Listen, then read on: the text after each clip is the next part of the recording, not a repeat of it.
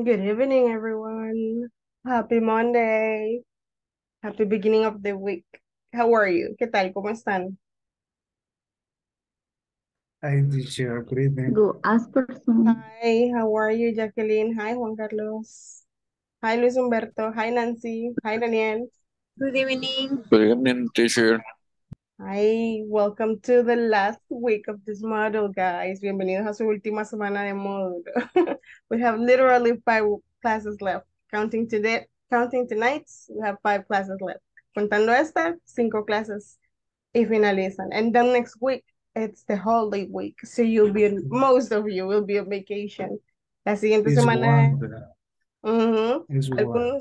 algunos de ustedes van a estar de vacaciones, no todos. Sí, algunos sí, otros no. Who is that? Who is that on vacation? Por otros no me refiero a mí. I never have vacations. Por dos. All right, me and Andre, we're not having vacations. Everybody else, probably. All right, do you have plans for vacations, guys? Do you have plans for vacations? Is someone traveling, visiting a different country, something like that?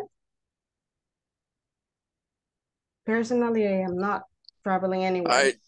I visit my work. I'm visiting my office on vacations. Sad. All right. So, do you guys remember what we were talking about last week? ¿Cuál fue el último tema que vimos la semana pasada? ¿Quién recuerda? Nobody. Teacher, yo voy camino a casa. All right. Pues me conecto y participaré cuando llegue a la casa, ¿bueno? De acuerdo. Good. Thank you, Andre. All right. Antes de Gracias. iniciar a repasar, vamos a chequear cómo van con la plataforma. Okay. So we can have a better look. Para que puedan tener cada uno visibilidad de qué tanto van avanzando o cómo van, right? Remember, this is literally the last week, so we better finish as soon as possible. Vemos entonces ahí en pantalla, vamos a ir mostrando cada uno. Okay. Alexa, Marcela, Cibrián, tienes a la tarea 3 y el midterm. Falta la tarea 4, que es las tareas de esta semana, y el examen final. Ana Espinosa, ya lo terminó todo, muy buen trabajo, Ana. André, me debe 2 tareas, la semana 3 y la 4. Sorry, teacher, hoy me pongo al día. De acuerdo, y el final. Belvin, parece que también está con todo. David Emanuel Ponce, igual, ya terminó la plataforma. David Inocente Munguía, igual. Eraivin Neftalí, sí, también ya la terminó. Luego tenemos, quiero ver, Erling Melquisedec, casi solo falta el final exam. De ahí tenemos a Gerson Ezequiel, faltando la tarea 4, la de esta semana, y el examen final. Henry ya la completó. Jacqueline, tenemos hasta la tarea 3, nos falta la tarea 4 y el examen final. Jessica Blanco, también, tarea 3 y 4 y examen, el midterm y el final nos hacen falta, Jessica. José Daniel Castro, no, Daniel, usted también me debe. Tarea 3 y 4 y el final exam, ¿ok? Hoy termino. De acuerdo. Then we have José Luis Torres. José Luis, vamos a retomar esa tarea de la 4ª semana, no puede quedar en 40. Y luego el final. Juan Carlos, igual, hay que cambiar este de la 4ª semana y el final. Okay. Genia Marisela, necesitamos que complete la plataforma, por favor. Igual Luis Humberto y Moisés Ernesto Figueroa están debiendo todas las actividades de la plataforma. Espero que esta noche queden al día. Nancy Katia, tarea 3 y 4 estamos pendientes y el final. Oscar Giovanni, igual, tarea 3, 4 y el final pendientes. Pedro Ramírez, solo falta la tarea 4 y el final. Sonia, tarea 4 hay que retomarla, tiene que quedar por lo menos en 90, 100 y el final exam. Y Belmin igual. Tarea 3, 4 y el final. We're pending. All right. Les muestro el libro de calificaciones directamente para que sepan cómo van. Ok. Para que se puedan poner al día o retomarlo. Si en algunos salieron con la nota muy baja, le pueden retomar. No hay problema. Ok. And then vamos a chequear entonces las tareas. Teníamos, la semana pasada vimos hasta la número 4, que sería la del jueves. Y vamos a ver la número 5 entonces, solo para cerrar la semana, por si les quedaron dudas. Okay. So, number 5, choose the correct form of the verb. My neighbor is soccer tomorrow.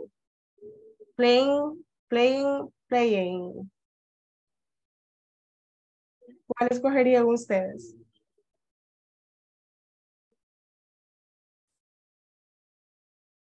My neighbor is? Playing. Playing. Correct. My neighbor is playing soccer tomorrow. Very good. Then on number 2, I am right now.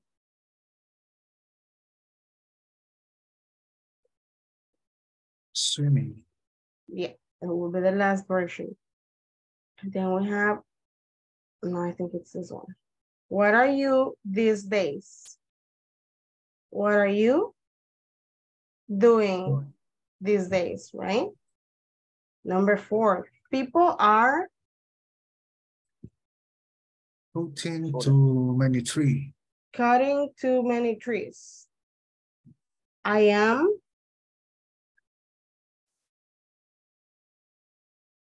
seeing my friend tomorrow. Okay. We hit send and then you have it, right? Con eso completaríamos la tarea 3 de la semana, bueno, la tarea 5 de la semana 3. Ok. Para que le puedan dar un repasito ahí, para que si la van a hacer todavía ahora, pues ahí la tienen ya las respuestas. ¿Sí? And then we begin with homework number 5. Vamos a iniciar la sección 4, las tareas de la sección 4, para que la puedan resolver entre ahora y mañana máximo, para que todos terminen la plataforma rápido. Ok, so nos vamos a unit number 4. And in this one, homework number 16. Choose the correct response. Mike Hernandez, IT department. ¿Cómo iniciaría la conversación? Nice to meet Hello. you. I don't work here. Oh, Hello. Hello, this is Maria from accounting. all right. Letter A, I would like to report a problem. Sure, wait a minute. I am busy right now, or what is the problem? What is the problem? All right, we're gonna go with that one. How can I help you? I would like to report a problem with my computer. I don't need your help. Oh, thank you.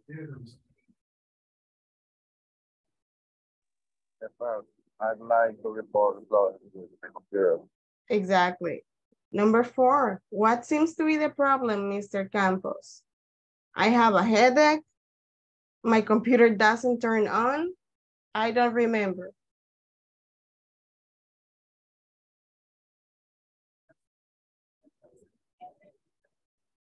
I would say this one.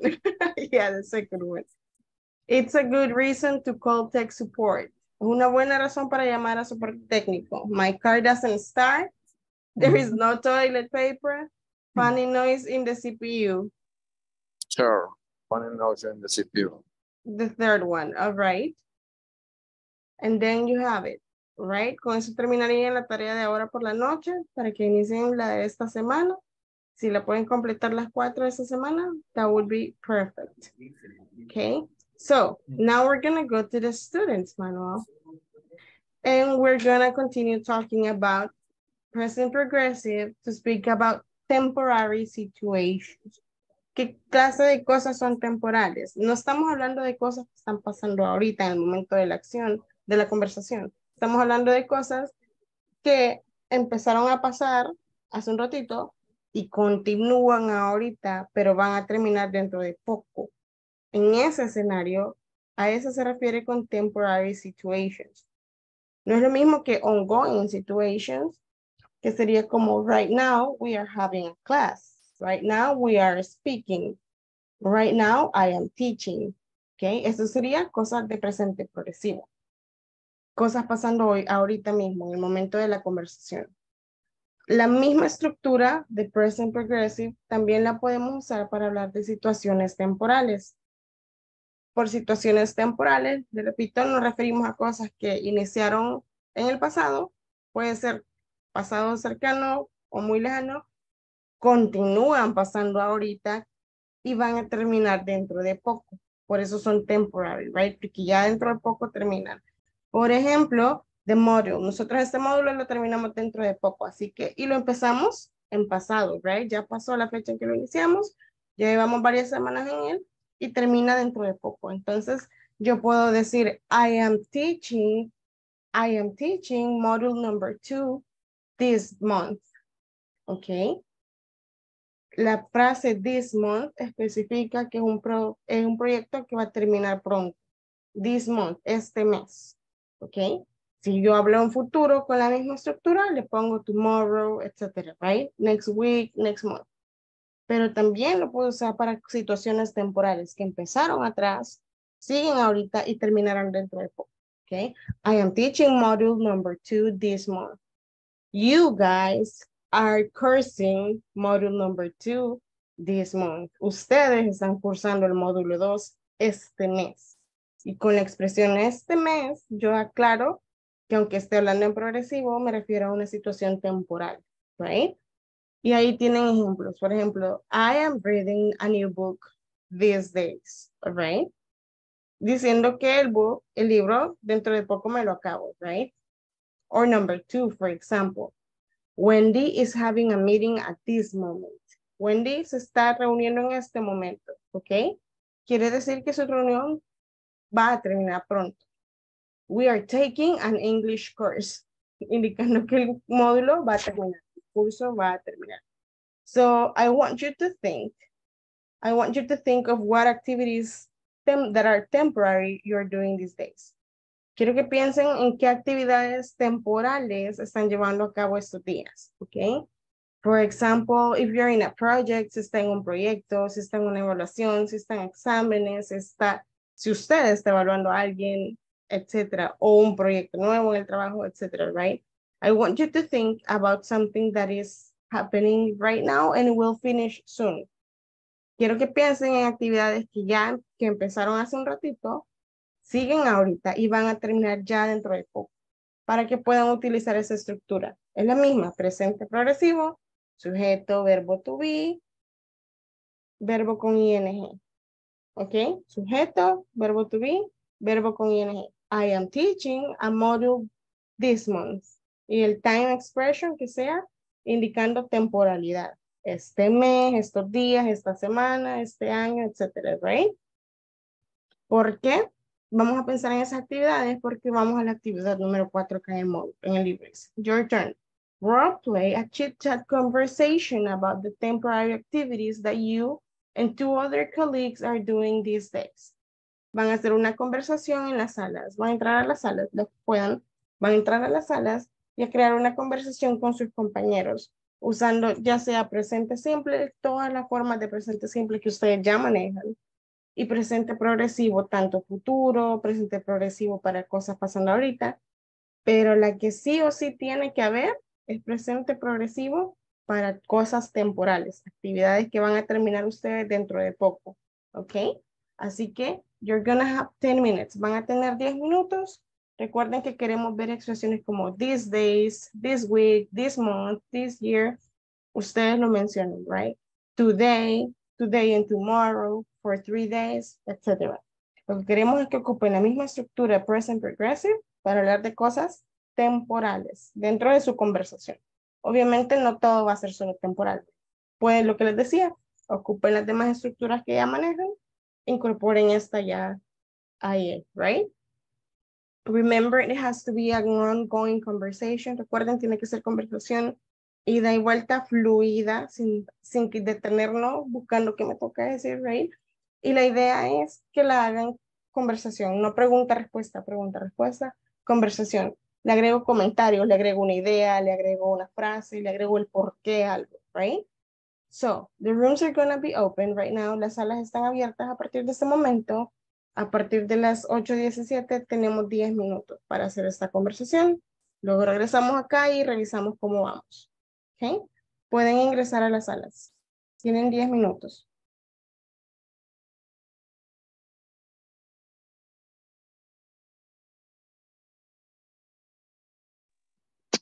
Hi, teacher. Hi, Soy Belmi. dígame, ¿verdad? Fíjese que ahorita no puedo entrar a la sala porque estoy en otra actividad. Entonces nada más estoy como oyente. De acuerdo, Belmin. Está Ujú. bien. Thank you. Gracias. Bueno. Ujú. Hola, teacher. Hi, dígame, Gerson.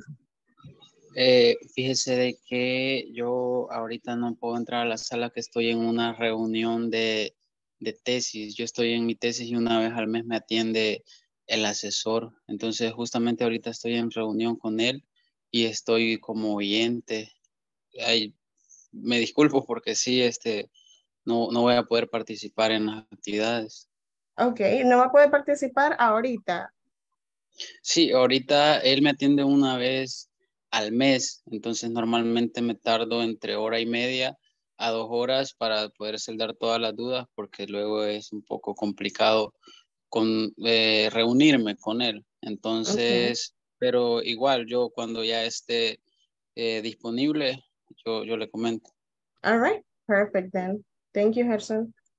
Gracias.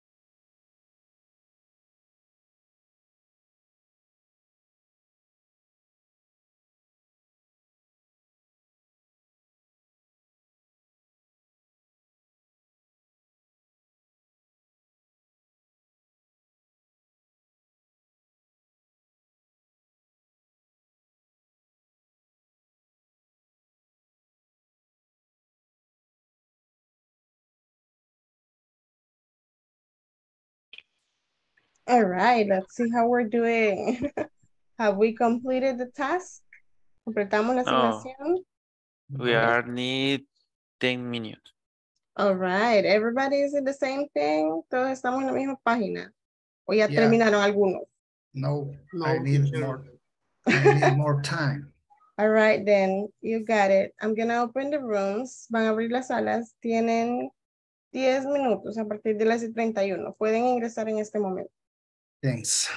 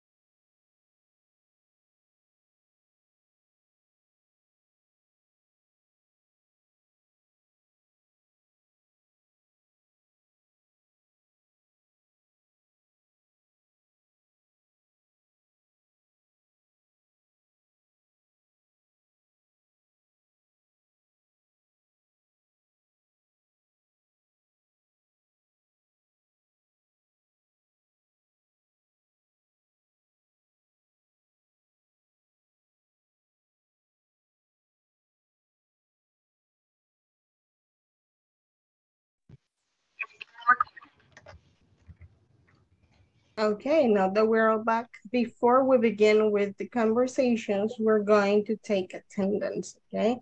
Antes de iniciar con las conversaciones, vamos a pasar la asistencia. So please be ready when I call your name, all right? Lunes 27, estamos... Yes. Wait a minute.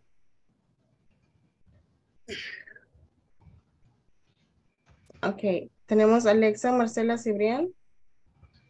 Present, teacher. Thank you. Ana Luisa Espinosa. Present, teacher. Thank you. Andrei Pardo Camacho. Present, teacher. Thank you. Belvin Noé Palacios. Present, teacher. Thank you. David Inocente Munguía. Present, teacher. Thank you. Eraibi Neftalí Medina. Present, teacher. Thank you. Arlene Melquisedec Castro. Present, teacher. Thank you. Gerson Ezequiel Cruz. Present, teacher.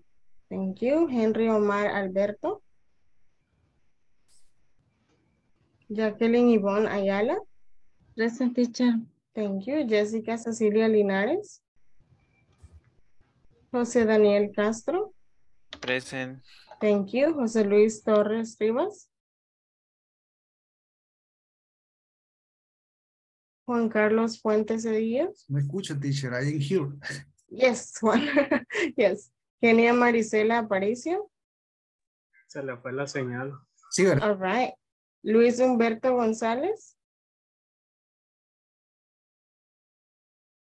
¿Qué? A mí se me fue la señal. ¿O a quién? Si me escuchan.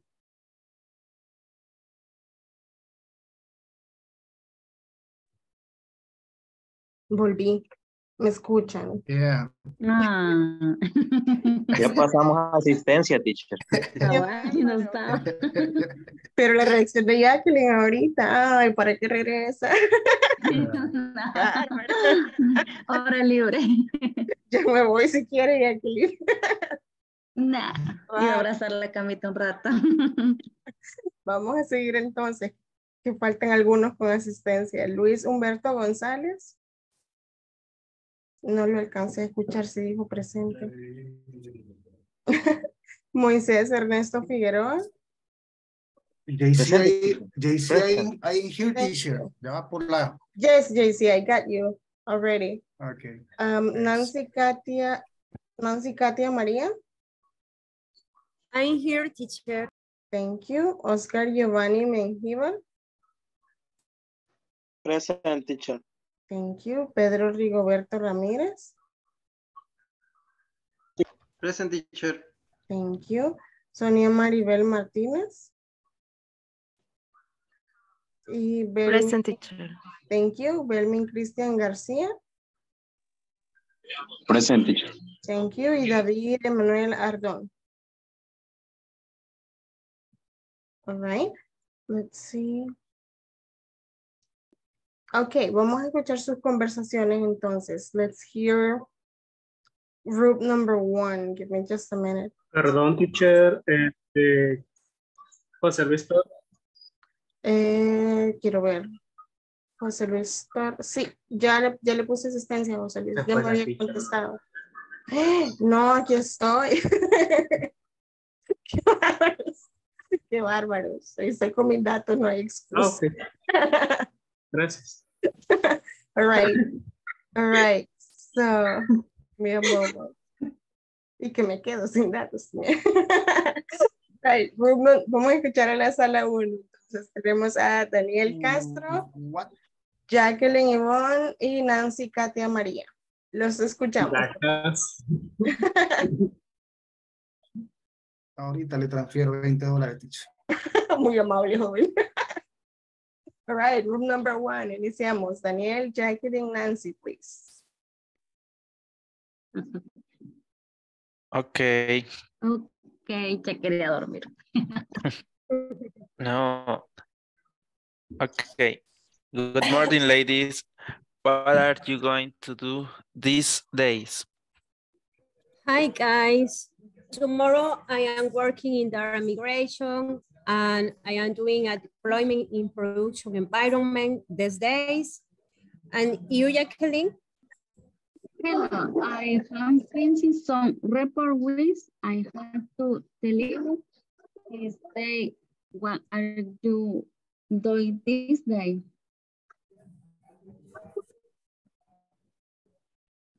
I recently started with the installation of an automatic electric panel.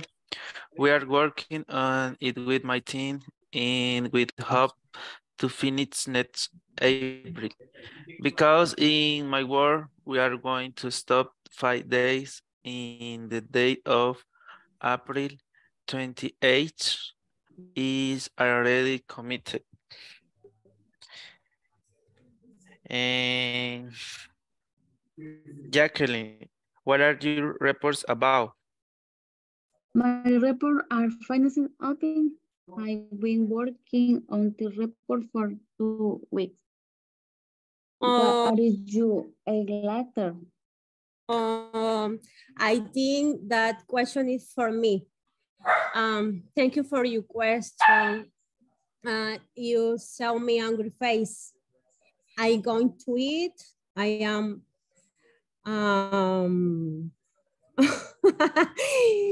wait me please. I am eating beans, bread, cheese, and coffee at this moment. I'm going to eat. I'm very angry. Good luck in your project, Daniel. And Jacqueline, I hope you finish your report soon. I see you other day. Bye-bye. Okay, thank you. Finally. Very good job. Congratulations, room number 1. That conversation was very fluent. No. Una macha que le quita la asistencia. Joking. All right. So good job with the fluency, guys. Very natural. The conversation. Also, you were using different versions of the present progressive. So good job. Good job with that. Así que muy buen trabajo, sala 1. Los felicito. Ok. A continuación vamos a escuchar a la sala 2. Room number 2. Tenemos a David Inocente Munguía y sala 3, perdón. Alexa Cibrián, Moy y Pedro Salazar.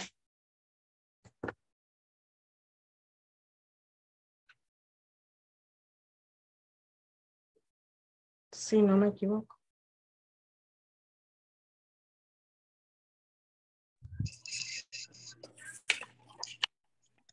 Okay.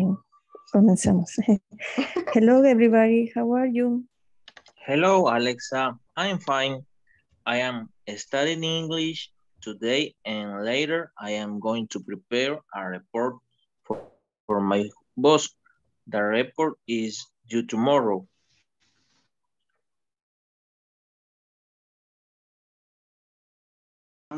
Report and I expect to finish it in 3 days. Oh, good. I am reading the operation report this moment. Alexa, when do you finish reading the report? The report is for the meeting today. Pedro, how often do you meet with your clients? I have a meet with a new client tomorrow in the morning.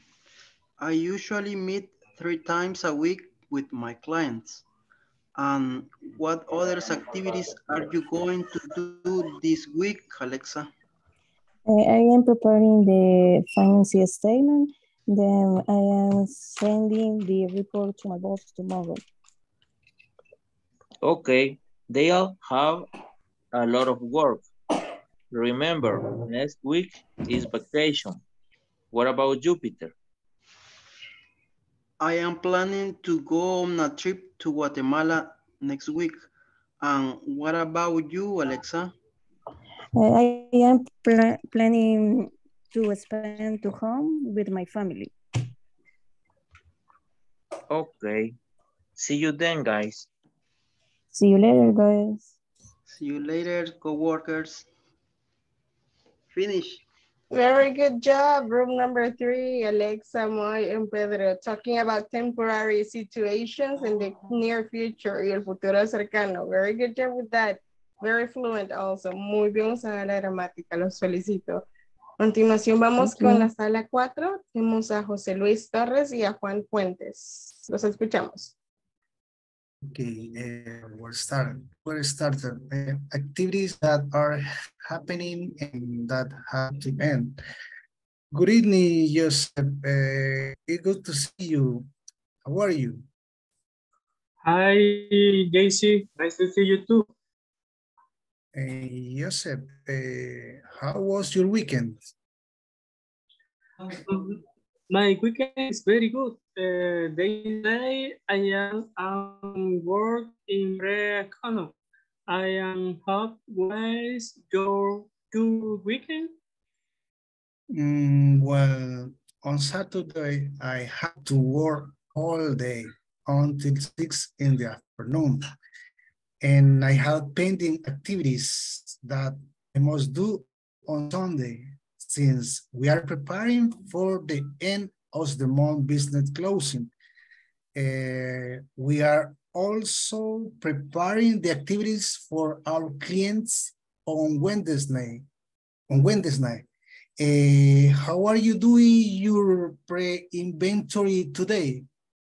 I am already very advanced. I hope I finish it today. Bit the end of the month. So finally, inventory. JC, and your business closing is going to well? Well, it's quite tedious to do. It's every month, but we are quite advanced and we hope to deliver it on April 1st. I was a pleasure to greet you. Have a good day. See you later, JC. Okay, bye-bye. Very good. Excellent job, room number 4, José Luis and Juan. You were very fluent with the conversation. Ocuparon gramática tanto simple present for future, que es el que menos se ocupa, y ustedes lo incorporaron aún to talk about future activities que ya estaban planeadas, simple present, muy buen trabajo. And obviously you use the present progressive, tanto para future como para temporary activities, que es lo que estamos buscando. Muy bien hecho eso. All right, so now we're going to talk about tonight's topic. Vamos a hablar del tema de esta noche, jóvenes. Give me just a moment. I'm going to find the screen.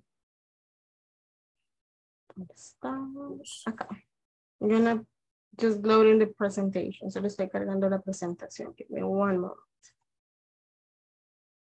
We're going to learn how to report problems, okay? So, we're going to start doing a reading. We're going to talk a little bit of grammar, but first we're going to do a reading in a situation. Imagine yourself in this specific situation, right? Imagínense estar en una situación más o menos como la que vamos a leer en este momento. I need volunteers. Vamos a hacer bastante lectura a continuación, así que voy a ocupar sus manitas. Que levanten para lectura, ¿ok? Vamos a leer. Así que ocupamos voluntarios, levanten la mano y los vamos asignando. Para esta primera presentación ocupamos 2 voluntarios. La primera persona lee estos 2 párrafos y la última persona lee esos 3. Los demás dejen la mano arriba porque hay más PPTs que son de lectura, así que igual vamos a ir asignando. Alexa, please, los primeros 2. Imagine that you are visiting friends or family in an English-speaking country. You need to have a few pieces of clothing professionally cleaning for a party. So you take them to a dry cleaner. When you go to get your clothing from the cleaners, the man working there is friendly. He hands you the clothes, smiles, and says, "That will be $21.50, please." No la haga el payasito. Ya me imagino cómo ha de ser en la escuela. Puro guasón. Solo riendo. Bien, vaya. But you see a problem. There is now a hole in your favorite shirt and your pants have changed color. You are very unhappy. But how do you express this effectively? Most of us do not enjoy complaining, but sometimes we must do it to get a solution. Y lo último. And effective compliance often has 3 steps: explaining the problem, stating your feelings, and asking for action. All right, thank you. So let's think about this scenario. Pensemos en ese escenario. Dice, imagine you're visiting your friends or your family in an English-speaking country. So usted está en un país donde se habla full inglés, right? And you need clothing, right? Usted lleva su ropa a la dry cleaner, right? You take them to the dry cleaner, and when you go pick up your clothes, they give you the clothes and they charge, right? Cuando usted llega a recogerla, se la entregan y le cobran, right? Todo bien está ahí. But you see a problem. There is now a hole in your favorite shirt. Pero usted nota un problema. Cuando le entregan su ropa, ve que hay un agujero en su camiseta favorita o en sus pantalones favoritos, se destiñeron, cambiaron de color, right? Obviously, you are very unhappy. Obviamente estamos molestos, right? No estamos contentos con eso. But how do you express this effectively? ¿Cómo puedo yo expresar esta situación, right? Most of us nos dicen, we did not enjoy complaining. La mayoría de nosotros no disfrutamos quejarnos, right? No es que uno se queje porque uno quiere. But sometimes we must do it to get a solution. Pero a veces es necesario quejarse para que nos solucionen, right? So, it says, an effective complaint often has 3 steps. Por lo general, para poner una queja, para quejarnos de algo, o para denunciar algo, we need to explain in 3 steps. First, we explain the problem. We state the feelings, how are we feeling about the situation, and we ask for action, right? De nada sirve quejarse solo por quejarse. Hay que seguir un orden, incluso en la gramática, para cómo expresar una queja, right? So we're going to talk about that. Vamos a leer esa parte entonces. Step number 1, explaining the problem. Ocupamos 2 voluntarios para esto. Nancy nos ayuda con la primera parte, desde explain the problem hasta, so here are phrases for your problem. Vamos un voluntario más para leer los ejemplos, por favor. Belvin nos ayuda con esa parte, por favor. Y luego tenemos esta otra, que igual necesitamos 2 voluntarios. José Luis nos ayuda desde el inicio de esta hasta a little call. Y ocupamos una persona más para terminar de leer esta parte. Jacqueline nos ayuda hasta a terminar esto. ¿Ok? Vamos con la parte 1. Acuérdense que faltan más PPTs con los demás pasos, así que no se preocupen. Nancy, iniciamos acá, por favor. Okay. The first step is to explain the problem. To do it effectively, you must use polite, respectful language. In English, polite language is usually indirect. For example, if you are at a restaurant and the server forgets to bring your drink, saying, "You didn't bring my drink," may be too direct. It may sound critical and cause the server to become defensive. So here are a few phrases you can use to politely explain your problem. Thank you. Let's start with, I think you may have. Oh, hi. I think you may have forgotten to bring my drink. Here is another opening line. I am sorry to have to say this, but hi, how is it going? I am sorry to have to say this, but I noticed some damage to my clothes. Damage. Damage to my clothes. Thank you. Let's continue.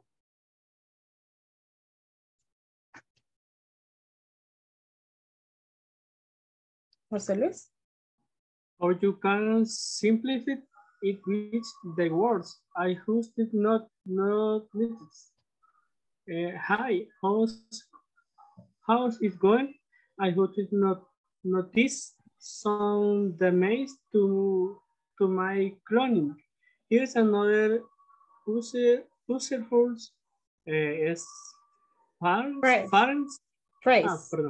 phrase. I'm sorry to brother, you good. Hi there. I am sorry to brother, you good. My hotel room is a light cold. Or you might size 10 cents to be a mistake. Thank you. Jacqueline. Hi, how are you? There seems to be mistake.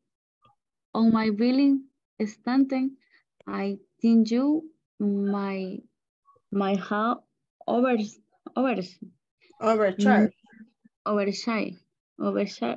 me not the in the last example the speaker usa to prefers the exam to be a mistake and in drink you might have. Thank you. All right, so going backwards. Vamos a retroceder un poquito. Paso número 1 para poner una queja en inglés. I explained the problem, right? How do I explain the problem? I can use certain expressions. Para explicar el problema yo puedo usar algunas frases. Algo que siempre queremos es ser educados, right? We want to be polite. We want to use respectful language. Y queremos usar lenguaje respetuoso, right? In English, polite language is usually indirect, right? Por lo general en inglés, el lenguaje más educado es indirecto, ¿ok? Y nos da un escenario de nuevo.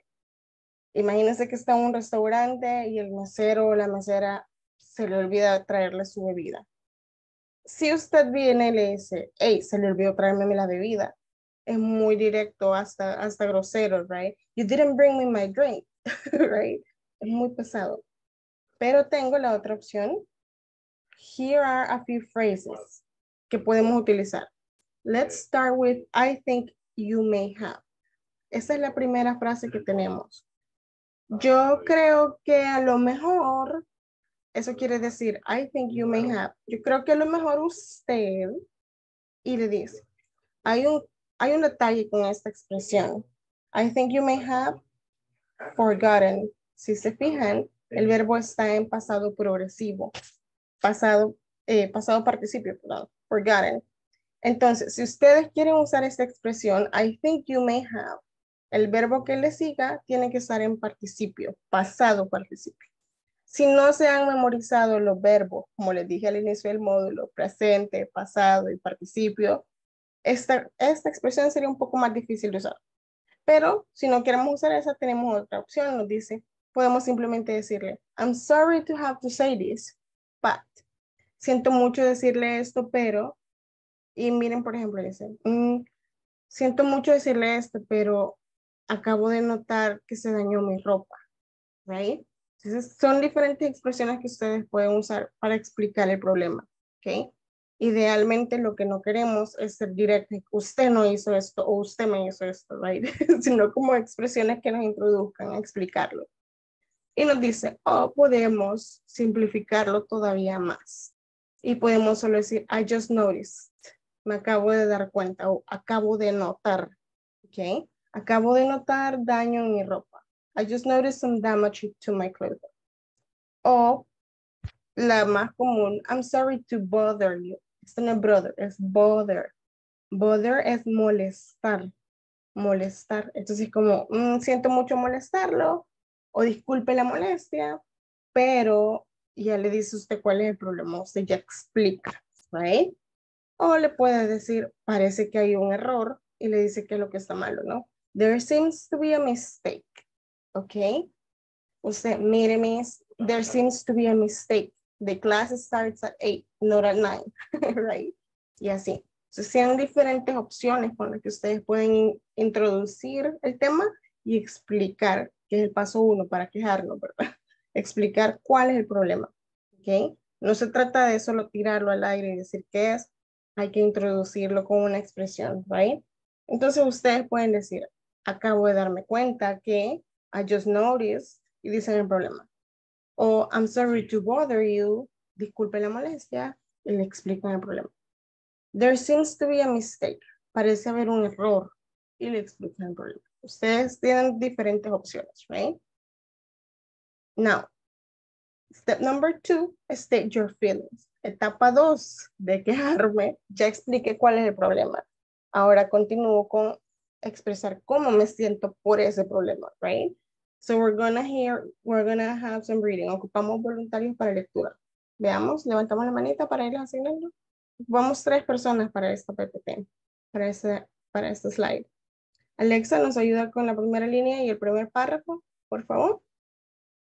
Vamos 2 voluntarios más. Moy, el tercer párrafo y la línea de ahí. Y ocupamos, Nancy nos ayuda con los últimos 2 párrafos. Leamos. Say your feelings. The second step is to say how you feel about the problem. This step is not necessary. It will depend on how bad the problem is. Some problems have an easy, quick solution.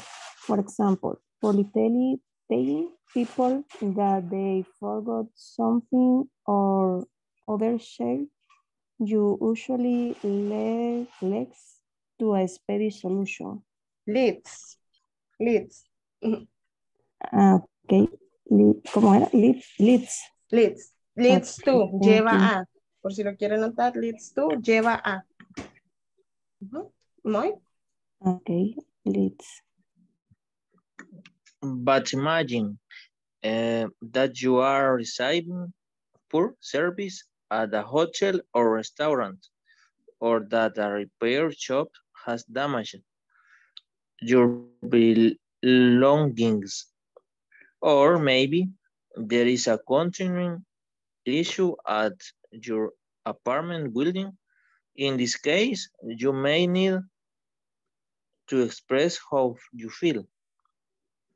Always begin with step 1, politely explaining the problem. Then you can use phrases like this is or it is, followed by one or more descriptive words. Let's hear an example of someone telling the building manager about a problem. Hi, Vanessa. I'm sorry to have to say this, but there is still a mouse problem in my apartment. This has been an huge issue for 3 months now.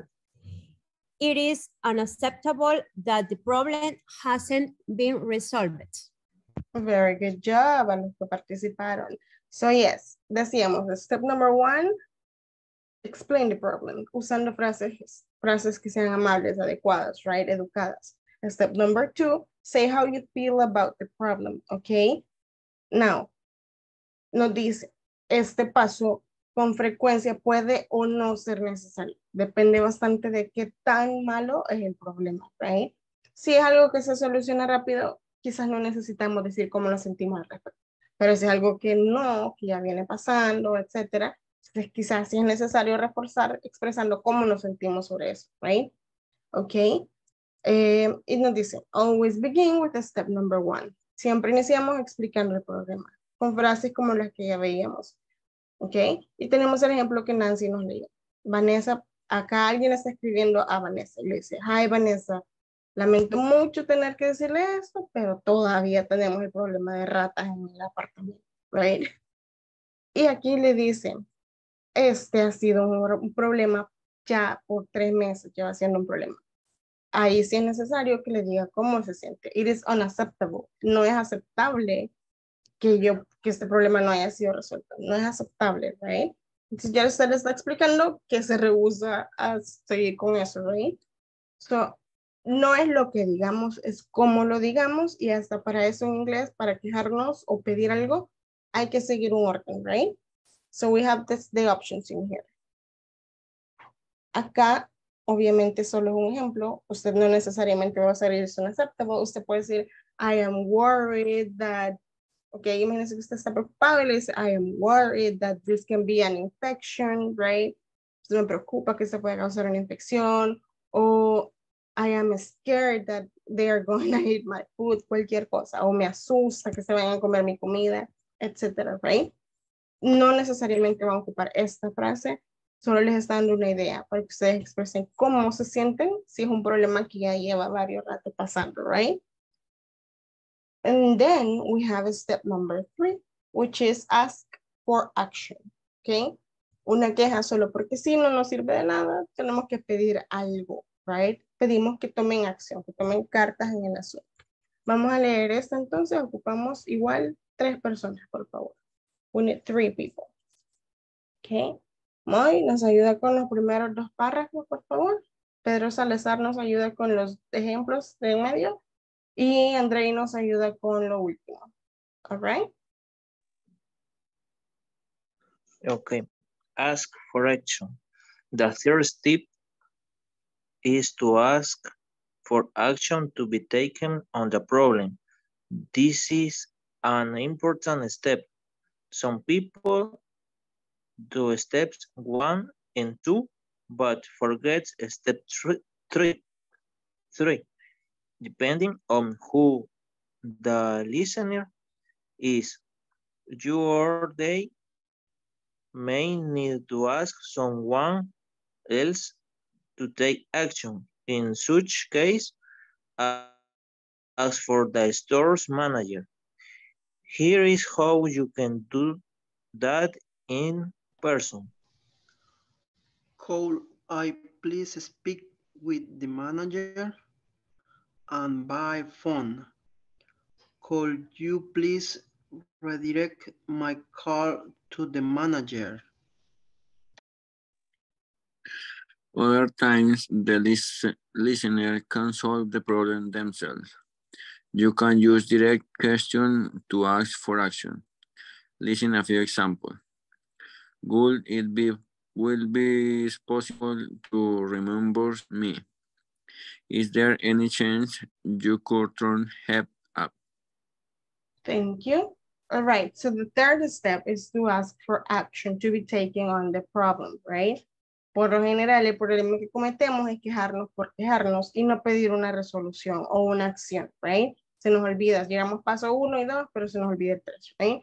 Depending on who is your listener, depende de quién sea la persona que nos está escuchando, nuestro interlocutor, we may need to ask someone to take action. Deberíamos o podría ser necesario pedirle a alguien que tome cartas en el asunto, right? En estos casos uno puede pedir, por ejemplo, el gerente de la tienda, el gerente del restaurante. Y entonces podemos usar expresiones como, could I please speak with the manager? Si es por teléfono, could you please redirect my call to the manager? Redirect my call to the manager, right? O podemos usar would it be possible to y un verbo en presente simple. Would it be possible to call your manager? Would it be possible to reimburse me? Sería posible que me reintegren, right? O esta otra, esta es la más común usada con la gente nativa. Is there any chance? ¿Hay alguna posibilidad? Is there any chance you could turn the heat up? ¿Hay alguna posibilidad de que encienda el calefactor, right? Is there any chance you could reimburse me? You can give me my money back, right? Dependiendo. So, paso 1, explain the problem. Paso 2, express how you feel about the problem. And step 3, ask for action. Son las 3 partes para poner una queja, okay? So, we have some expressions, okay? También para pedir que nos ayuden con algo, también podemos decir, disculpe, pero me podría ayudar, y dice, I'm sorry, could you help me with, y ahí vamos, right? Y aquí tiene algunas expresiones que usted puede utilizar. Disculpe por decir esto, pero o quisiera hacer una queja formal sobre, y ahí voy, ok? I'm afraid I'd like to complain to you. Me temo que me tengo que quejar con usted, ok? Excuse me, but I'm really not happy with. Disculpe, pero de verdad que no estoy contenta con, y empieza, right? disculpe, parece que hay un problema con, y así vamos, right? There appears to be something. Parece que hay algo equivocado y así. Son expresiones que ustedes, todas estas ustedes las pueden utilizar para iniciar a explicar el problema, right? ¿Qué es lo que pasa? ¿Qué es lo que nos molesta, right? Luego, opciones o expresiones que podemos ocupar. No es aceptable, no es gracias, ok, me siento tal, me parece tal cosa, right? Yo no estoy feliz, I'm really not happy, ok, no estoy feliz con esto. O I have been waiting, he estado aquí esperando, etcétera, right?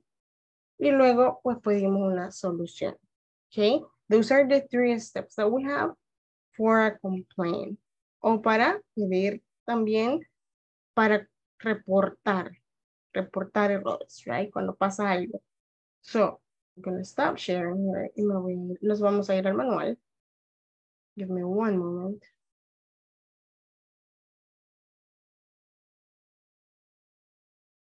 Just going to stop this.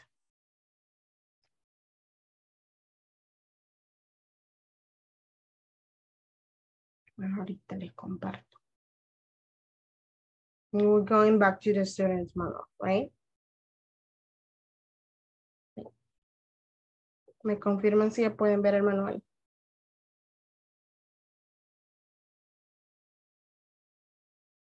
Yes, teacher. Perfect, thank Yes, you. I can see. Okay, thank you. Okay, so we have a question in here. Do you ever call tech support? When do you do it? Vamos a contestar esta primero, okay?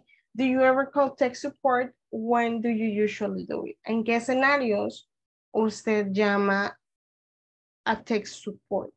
Esto lo vamos a hacer en forma de conversación, ¿ok? Uno de ustedes le pregunta al otro y el otro le contesta y le explica a detalle. Nótese que no van a hacer una representación de reportar un problema. No. Ahorita van a contestar entre ustedes esta pregunta. Do you ever call tech support? When do you do it? Okay. And I'm going to give you my answer as an example. Yo le voy a dar mi respuesta como ejemplo. Okay. Do you ever call tech support, miss? Yes, I actually call tech support very frequently because in my house, I don't know for what reason, the internet is always failing. En mi casa siempre falla el internet. So I am always calling tech support from Tigo. They never fix it, but I am always calling them. Okay. Y when do you do it? I do it every day pretty much, every week. All right. Vamos a hacer esto individual mejor. Van a contestar estas 2 preguntas ustedes. ¿En qué escenario llaman a tech support? Puede ser del trabajo, puede ser de su día a día, de sus casas, etc. ¿En qué escenario de su videojuego, de su servicio de cable, de lo que sea? Entonces, vamos a contestar estas 2 individuales ahorita. Escriban la respuesta, que sea una respuesta así conversacional, como la que yo les acabo de contar. In my house, in my area, donde yo vivo, en el área donde vivo, where I live, the internet service is really bad. So every day I lose internet. Then every week I have to call Tigo support. Okay. Les doy como un preámbulo. En el área donde yo vivo, el internet es muy malo. Entonces, todos los días se me va el wifi. Así todas las semanas yo llamo a Tigo, right? Y así. Entonces traten de contestar esa pregunta individual. Ahorita les voy a dar 5 minutos para que la contesten individual. I did, teacher. All right. Y luego me las comparten. Diga, Juan. Hay que sí, le decía. Ah, Lo del Inter. Yes, se nota. All right. Les voy a dar los 9:22. Les voy a dar hasta las 9:30. Tienen 8 minutos para que puedan contestar estas preguntas de la manera más conversacional que puedan. ¿Ok? Tienen 8 minutos a partir de este momento. Es individual. Escríbanlo y luego me comparten sus respuestas.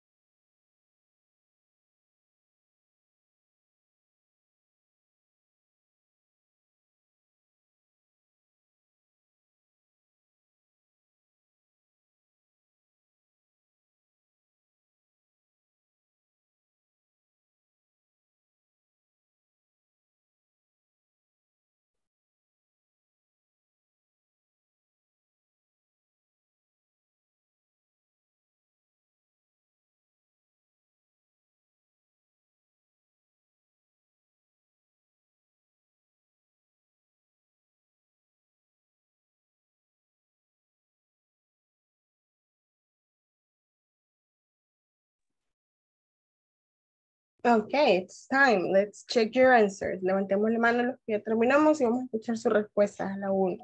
Do you ever call tech support? When do you do it?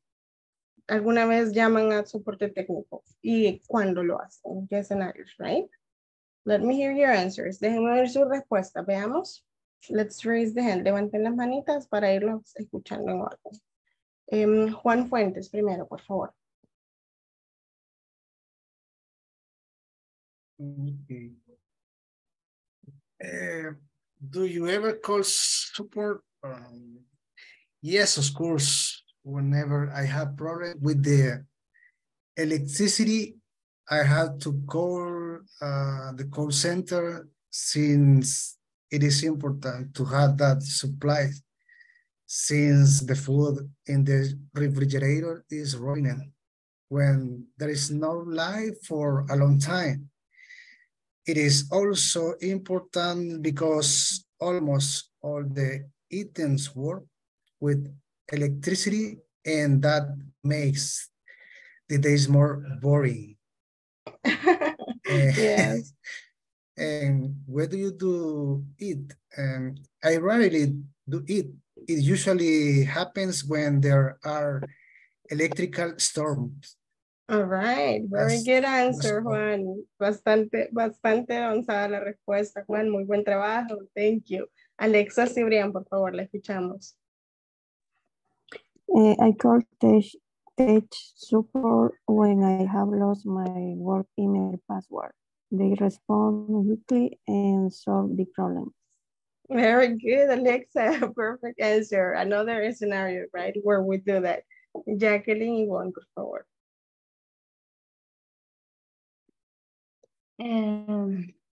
Do you ever call this support? Yes, I have to call to company of Claro El Salvador several times.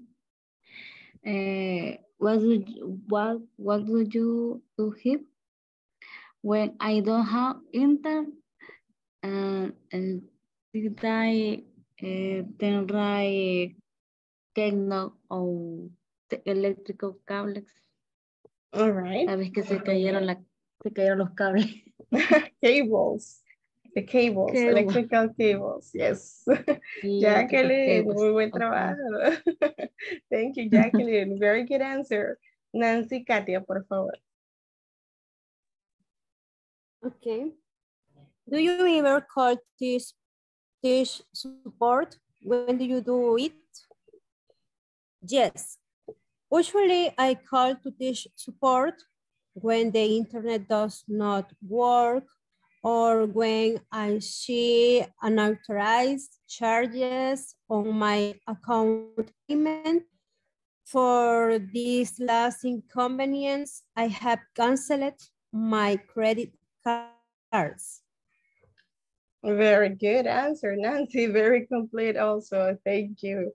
All right. So we have a conversation here. Tenemos una conversación acá. Peter and Robert. We're going to need 2 volunteers to read that. Como 2 voluntarios.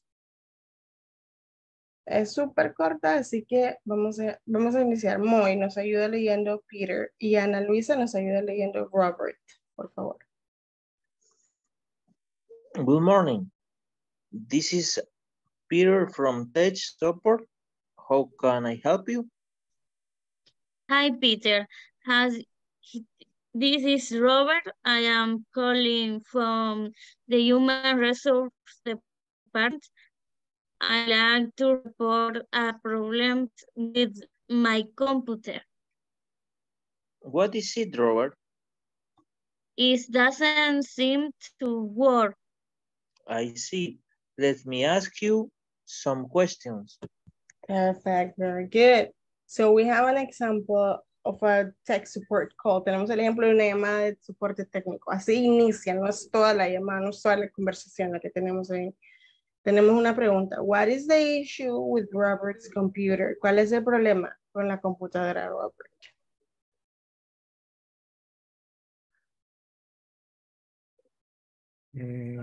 It doesn't seem to work. Correct. No parece estar trabajando. It doesn't seem to work. How does he report the problem? ¿Cómo reporta él el problema?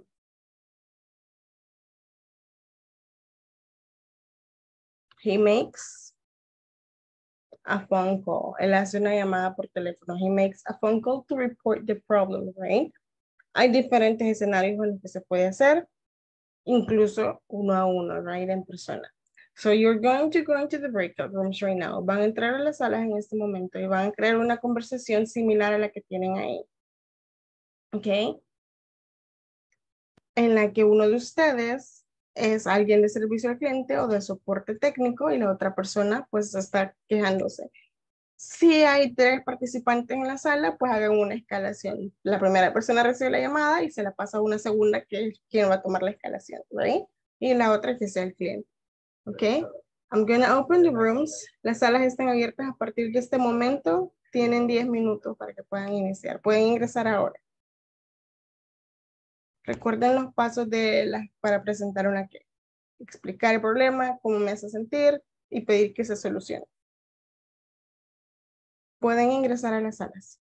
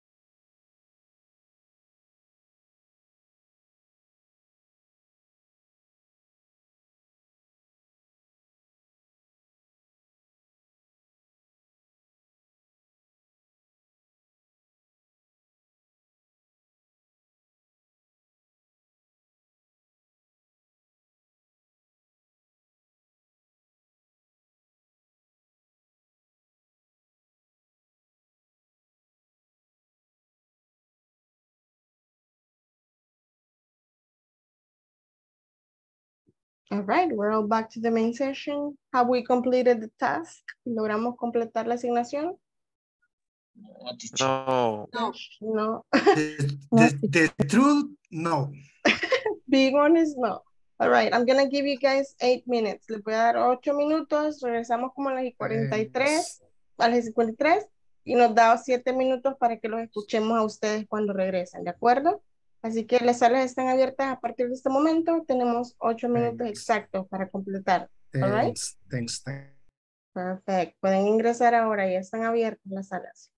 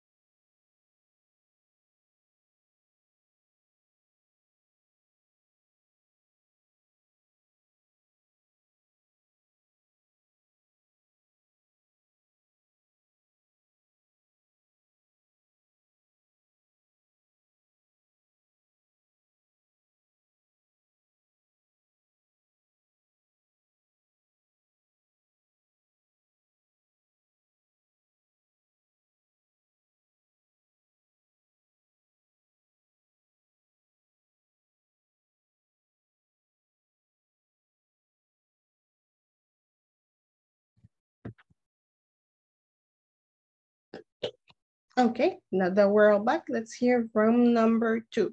Vamos a empezar escuchando la sala número 2. Tenemos a José Luis Torres y a Pedro Salazar. Los escuchamos. Good evening. Good evening. I have a problem with my internet. Good evening, Joseph. My name is Peter from Tech Support. How can I help you? Peter, my internet isn't working. Can you help me? Give me 2 minutes right now. I check your equipment online. Okay, review it please. I have to do it too. I hope and urgently need it. Of course. If I doing what is humanly possible to solve your problem. Please restart your computer and confirm if your internet works. Perfect. I checking if it's working. Thank you very much, Peter. A pleasure to have served you, Joseph. Have a happy night. Finish. Thank you, very good job. Ahorita buscamos una conversación más o menos ideal de tiempo parecida a la que estaba en pantalla. Ustedes lo hicieron bastante bien y ocuparon parte de la estructura que veíamos ahí en el manual. So thank you, very good job. Room number 2, José Luis y Pedro. Vamos a escuchar ahora la sala 4. Tenemos a Ana Luisa Espinosa y a Jacqueline Ayala. Les escuchamos.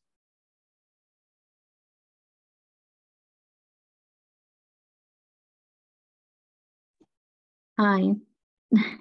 Okay. Good morning. I need help. Hello, good morning. How can I help you? With the payroll. Tell me what problem you have with payment. The system is very long.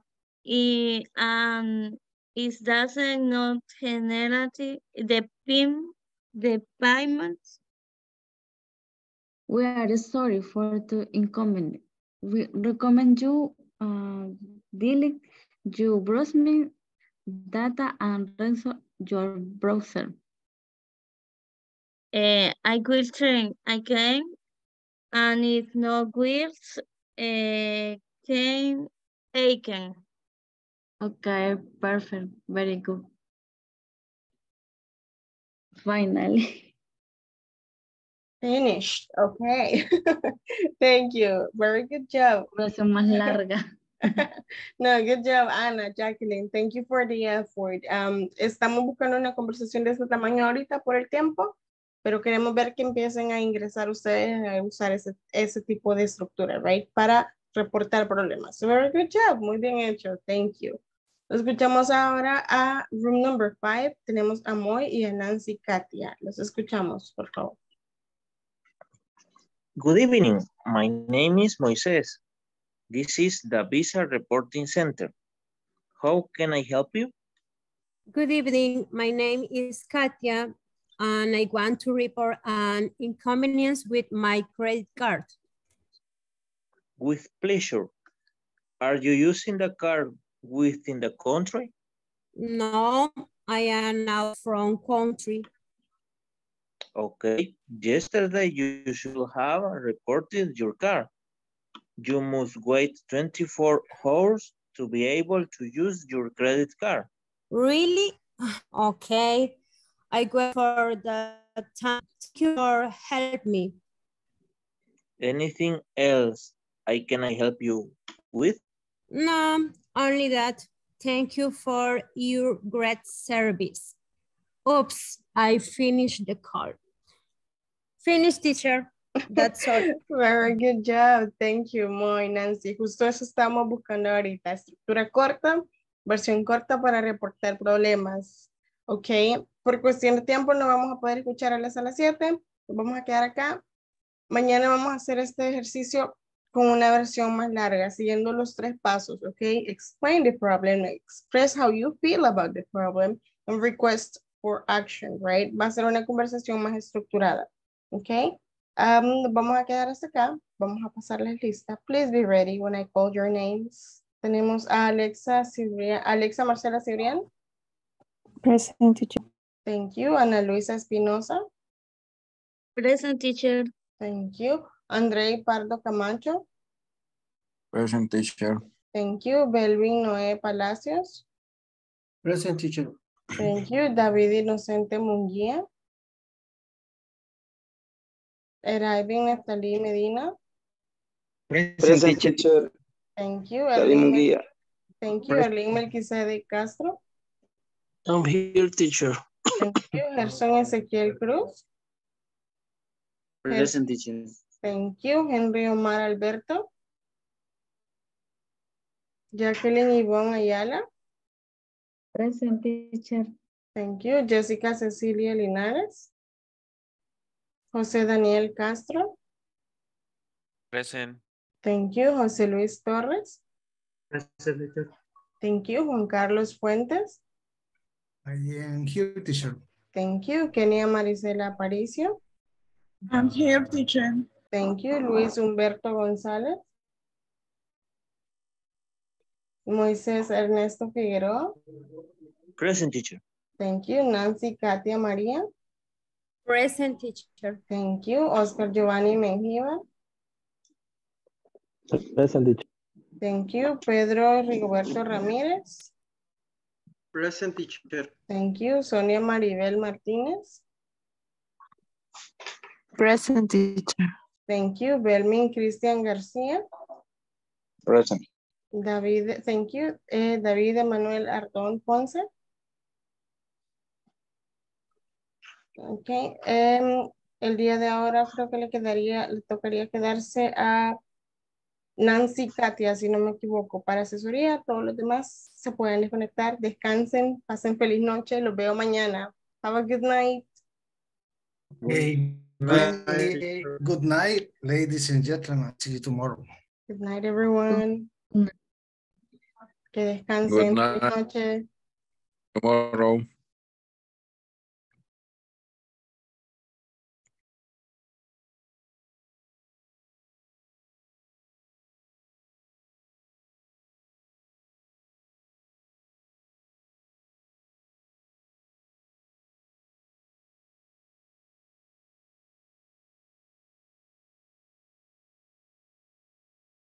Ok, ahora sí. Que se quedan Ahora algunos, sí. se quedan ahí conectados, pero no están ahí en realidad. Hi, how are you, Nancy? I'm fine, thank you. And you? Doing great, thank you. Estos 10 minutos, Nancy, son para que usted me diga si hay algún tema que quiere repasar o reforzar, o si hay algo que no, quizás no se explicó bien anteriormente y que quiera que se le clarifique, o solo para hacer comentarios en general. Pues suelo confundirme un poco con el presente progresivo, el presente continuo. Y bueno, el presente simple, pues es el que cuando estamos haciendo algo en el momento, ¿verdad? Okay. El presente progresivo es cuando estamos utilizando el ing. Exacto, continuo y progresivo es el mismo y es cuando se ocupa el verbo to be Okay. más ing. Y cuando utilizamos a futuro, ¿cómo se llama? Es igual, siempre es present continuous o present progressive. La diferencia es que se ocupa ese tiempo para hablar en futuro o para hablar, así como ahora que veíamos, for temporary situations, right? Present progressive for temporary, present progressive for future, y así. Ok. Sí, bueno, eso es lo que me confunde un poquito, ¿verdad? Pero no, por lo demás ahí considero que ahí voy aprendiendo, teacher. Sí, de hecho, usted es de la que mejor desempeño tiene, Nancy. Muchas gracias. Cada vez que participa, yo evalúo, sí, las actividades en grupo, pero yo los evalúo a ustedes, los voy midiendo su desarrollo individual, pues. Entonces, usted es de las que mejor está participando, Nancy, Ay, que siento yo gracias. que sí me capta rápido la gramática y le pone Sí. también su toque personal de vocabulario, ¿verdad? Entonces, Sí, ¿verdad? Es felicitarla, que Nancy. sí, gracias, porque sí, yo pues siempre he dicho de que, bueno, de hecho, de que comencé el curso, de que si yo quería aprender y avanzar más, pues tenía que participar, aunque me equivocara, perder la pena, y a veces yo sé que no pronuncio bien las cosas, pero al menos el miedo se me va quitando y igual usted nos va corrigiendo, entonces ahí pues voy avanzando. Así que gracias, teacher. Esa es la actitud correcta, Nancy. Créeme que usted se va desenvolviendo súper bien. Siga adelante, que le está funcionando, así que no cambia nada. La parte de la pronunciación ni siquiera se estresa, que en las etapas iniciales es así. En las etapas iniciales no lo conocemos todo. A medida que usted se vaya exponiendo poco a poco más al idioma, escuchando series o viendo programas o escuchando música en inglés, usted va a ir agarrando pronunciación. De repente se va a dar cuenta que está identificando palabras a veces sin tratar, va a ir identificando y hasta la conozco, sé cómo, así suena, ok, ya le he visto escrita, así suena. Eso es a medida que usted se exponga más al idioma, Nancy, pero de ahí todo bastante bien, así que felicitarla. Nos quedan Bueno, 4 muchas clases para gracias. terminar este módulo, Nancy. Así que Sí. siga adelante, que yo siento que usted sí es de las personas que este año sí lo logran, Nancy. Bueno, muchísimas gracias, teacher. Bueno, que descanse, feliz noche. Bueno, gracias igual, feliz Bye. noche, hasta mañana.